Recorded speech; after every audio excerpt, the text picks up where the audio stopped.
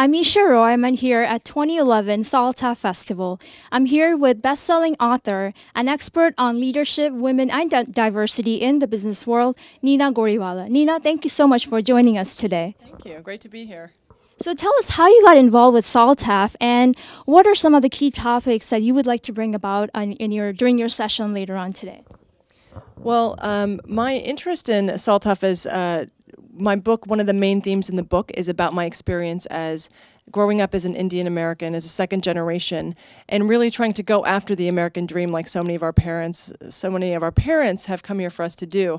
And one of the main topics that I talk about, my book's about my experience on Wall Street, and the environment on Wall Street, the corporate culture, was not a very self-aware culture. It wasn't one very open to people with differences. So one of the main topics I do hope to discuss today is how we can work on making corporate cultures, organization cultures, more welcoming to people that are different. So you're the best-selling author of Suits, A Woman on Wall Street, and it's, like you said, it's a memoir of your 2 years as a junior analyst with Morgan Stanley on Wall Street.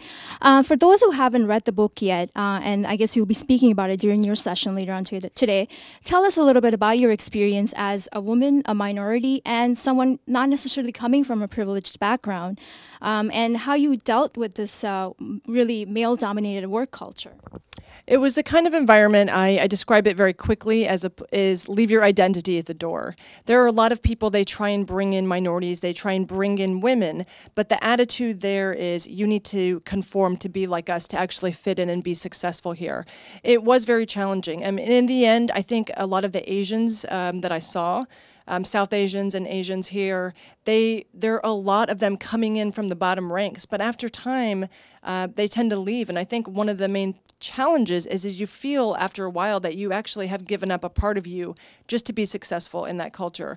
And over time, they don't have people that move up through those ranks because it is a kind of difficult environment and you feel like you gave up something along the way. So many of us already suspected that Wall Street is involved in inappropriate work practices.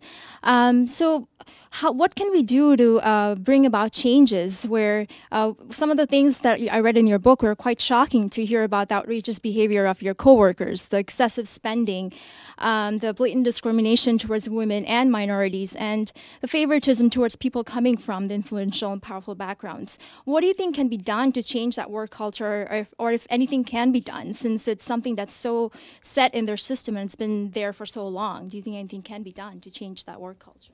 I do, and I actually think it comes from leadership, and that's why my focus now is I go into companies and I teach about leadership, and I teach senior leaders about self-awareness, stress management, and meditation is one of the tools we use.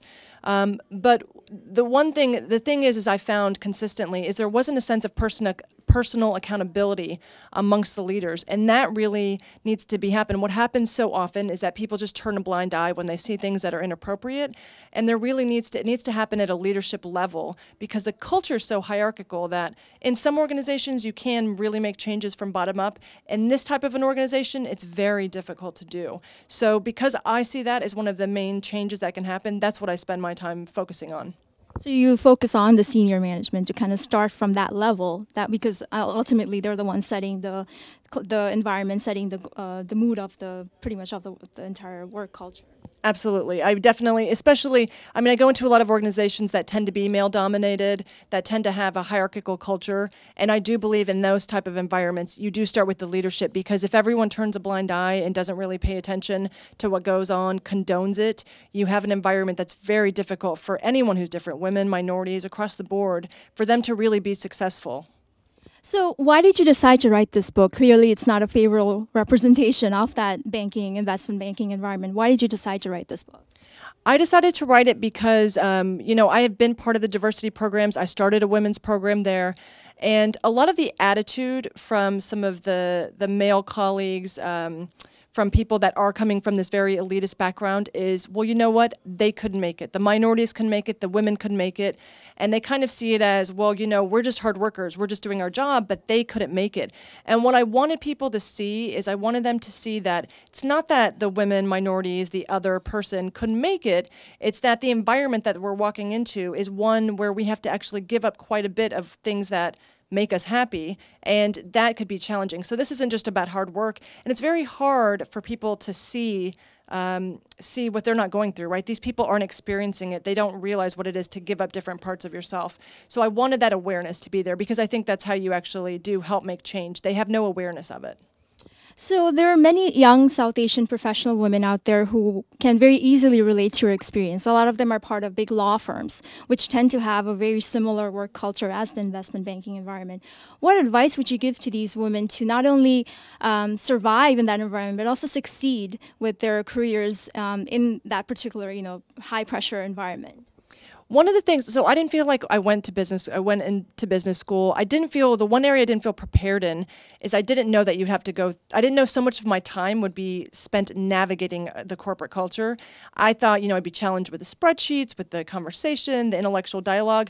That's not where I was challenged. This is where I was challenged. So I actually do spend a lot of time going into business schools, helping women and minorities get a sense of what it is. And I think the awareness of knowing that these are the challenges you're going to face, and they'll probably be more challenging than your job, is helpful. And just picking and choosing what you're going to give up. I felt like there were so many things I had to give up, but if you're kind of pay attention to the things you have to give up, I think you have a better sense of who you are and you don't get as lost. I felt like I got very lost in that process. So a lot of the women that I speak to, they start to think, yeah, I didn't even pay attention that I was doing this and I was talking about all these things that I wasn't necessarily interested in, and they start to pick and choose. It's a pick and choose what you're willing to give up so you don't get lost in the whole process.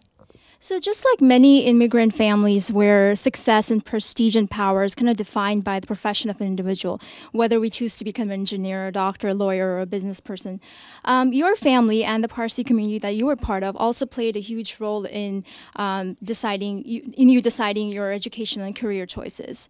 Tell us about growing up in that high pressure environment, and also do you think that South Asian immigrant families sometimes put too much pressure on their kids to pick a predefined career field where they wouldn't necessarily be happy doing what they're kind of asked to do, pretty much. Yeah.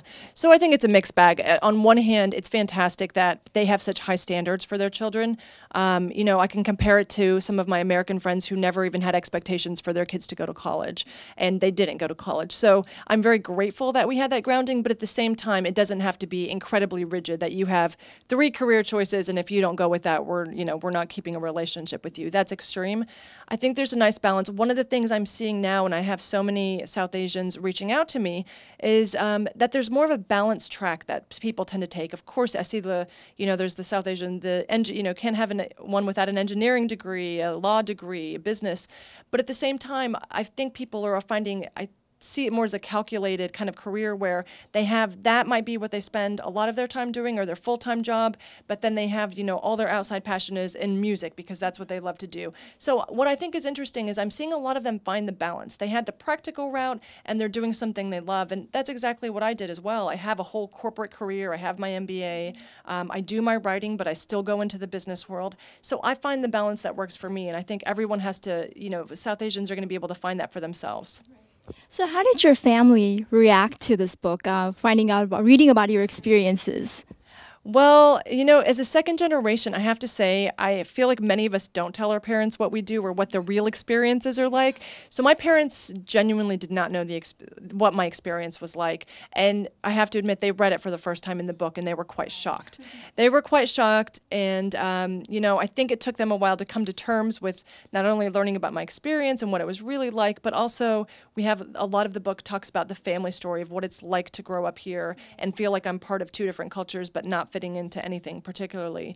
And that was a shock for them too, to have they're very personal. They didn't necessarily want such details about the family, but at the same time, I think the reaction has been pretty reassuring to them because we're finding, and I kind of had a sense of this, so many people can relate to the story. I mean, I have so many people that reach out and say, I feel like this is my autobiography. People that are not South Asian, they're not even women. So it's interesting. It's such a relatable story. And my parents have seen that as people approach them. So I think they're much more comfortable with it. But definitely the initial shock was there. So thank you so much for joining us today. Not only are you a motivation to the South Asian community, but also women in general for being able to succeed under extreme circumstances, and also having the strength to tell us your story so that you can motivate and educate the next small town girl from Texas on her way to Wall Street. So thank you so much for joining us today, and wish you continued success. Thank you.